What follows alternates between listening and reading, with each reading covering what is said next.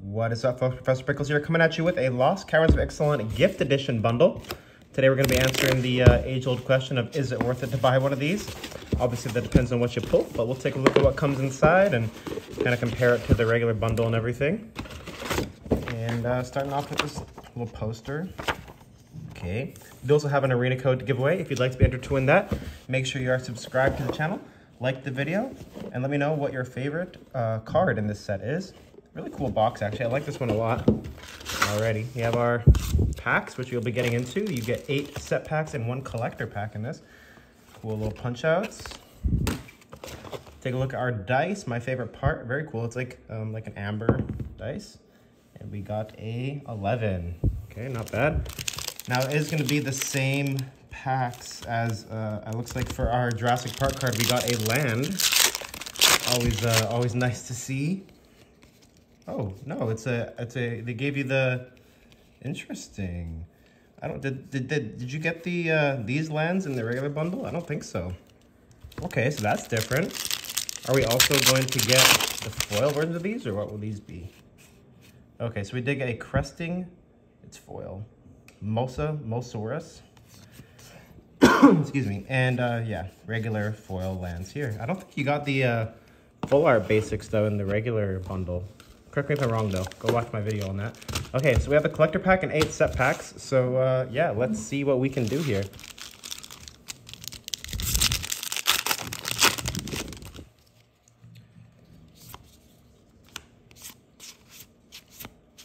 I'm not gonna really, excuse me, worry about piles here today. We have a Thrashing Brontodon and Abuelo's Awakening with a foil final strike.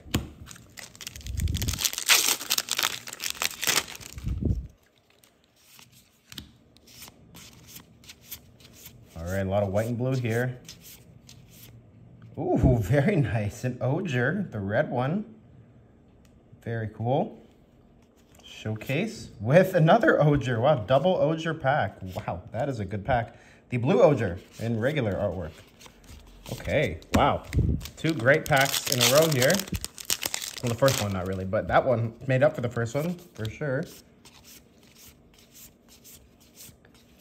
I've liked this set a lot so far, in terms of like draft and all that.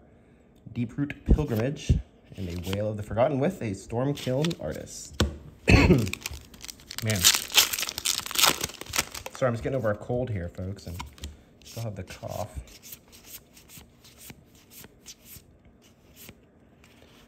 We have a Millennium Calendar, another mythic. Not an amazing one. I don't think it's seeing too much play as of right now, but hey, you know, mythic nonetheless.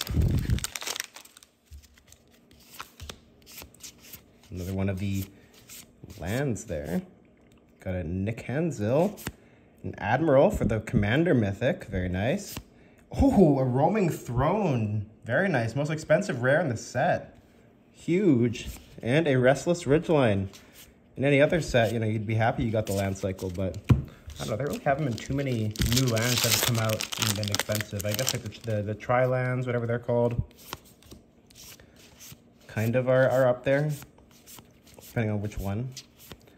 Okay, we have a Capricotti Sunborn, a Great Door, and nothing.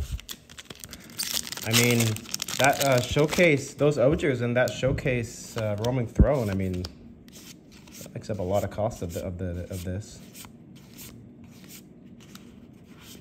We have an Inti. Did we get a? We did not. Okay, and last pack before we get into the collector pack. Ooh, that's a really cool artwork. And we got a land. Zoya Echoing Deeps. Oh, we got the artwork that I said was cool. Interesting. That is a really fun artwork. And a Amalia with nothing. All right, let's see what we can do with this collector booster. Ooh, it's hard to open. You know what that means.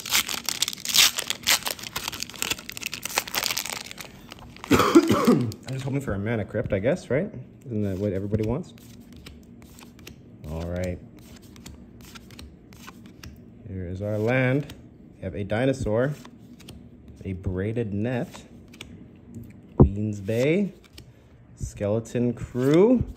Huatley. I mean, it's not terrible. It is a mythic. I don't think it's seeing too much play as of right now, but I won't complain. A Mountain and an Entney. All right, well, the regular packs were better than the collector pack probably, but can't complain. Not a bad box. Thanks so much for watching. I'll see y'all in the next one.